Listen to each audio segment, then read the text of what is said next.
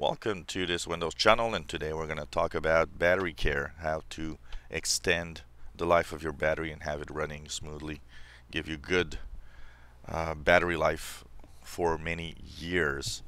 Now, this is a listener question. This is one of the questions I get very often, and among my clients, I always have that question also. How do you take care of the battery so that it will run for the longest time possible? There's a lot of misinformation out there. I hear a lot of people talking about batteries, even salesmen saying to people, "Oh, you should run the battery down all the time so to make sure that when you charge it, it doesn't get memory effect or whatever."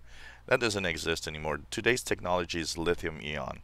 Lithium ion is very different from the past.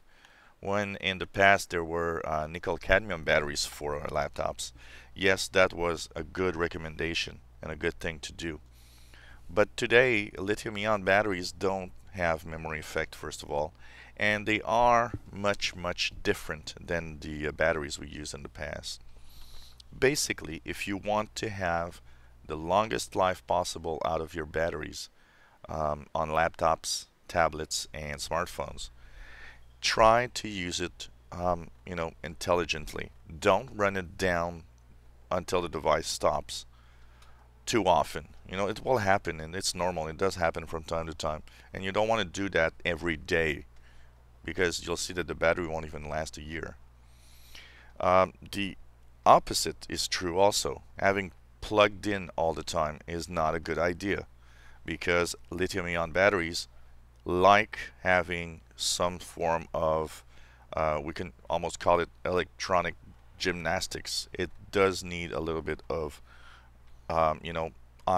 ions moving around the battery and electrons going, inside and flowing. So basically what you'll want is have, something like a fair use, a middle use. So you can use your battery, maybe down to 20-30%, and then plug it in if you can. Try not to go down too low, but use it. I use my batteries a lot. I typically will use it almost every day. I use the batteries almost every day. The ones I have here are more than 3 years old now, or about 3 years old, and they're still really good. But I try not to overuse them. I try not to go and run it down to the ground. So basically what you'll do is use your laptop. When you can plug it in, plug it in. When you use it on battery, you use it on battery. But typically what I'll do is I'll use it on battery when I need to use it on battery because I can't plug. But as soon as I'm somewhere that I can plug, I'll plug it in to recharge it. And once every 6 months or so, it's not a bad idea to run it to the ground, run it to zero until your device stops. For one purpose, the batteries today have a chip that checks the amount of power on it, and that's how it tells the computer or the smartphone or the tablet how much time is left for the battery. But if you don't charge it, or if you don't let it go down to zero, it at some point will get a little off. And sometimes people will say, well, you know what, when I'm at 30%, the computer shuts down. That's because the battery's dead. So basically what you'll need to do is just shut it down, or work it until it shuts down and then charge it over again. It's gonna enable the chip to know exactly the amount of power in the battery.